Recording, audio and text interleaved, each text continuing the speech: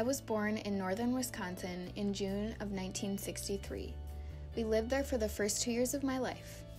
My parents had been preparing to move, and so when I was about 2.5, they took me and my 2 older brothers to the United Arab Emirates, where they were going to work as missionaries and church leaders. We moved to a city called Al Ain. My earliest memories were running around on this mission hospital compound with camels wandering and red sand everywhere. We moved to Jordan in 1967 for 1 year so that my parents could study the Arabic language at a special language school. After that year, we went back to the UAE and I went to an Arab school. In that same year, I traveled with my mom to take my brothers to a boarding school in Pakistan.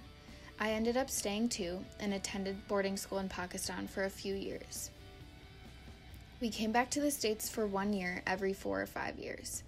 We would come back to see churches that supported my parents and see relatives and family and take a break from work. After 1 year, we went back and lived in the capital of the UAE, Abu Dhabi. I was there from the 4th grade through the 8th grade. I went to the American School of Abu Dhabi. I have the strongest memories of growing up here. I had a bike and I remember riding it, and I felt like Abu Dhabi was my hometown. I fell in love with photography and traveling while growing up in Abu Dhabi. We moved back to Wisconsin for my 9th grade year. After 1 year, my parents weren't quite ready to leave the States yet, so I went back to Pakistan on my own and studied until I graduated 12th grade in 1981. I came to the States to attend college. I attended Laterno University in Texas to study civil engineering, but transferred to UW-Madison in my first year. I took 1 semester off to go back to the UAE to work on a new hospital being built in Al Ain. While I was there, I realized I wanted to study more Islamic, South Asian, and Arabic studies, so I switched to a South Asian Studies major. My last year at UW, I studied a year abroad in Varanasi, India.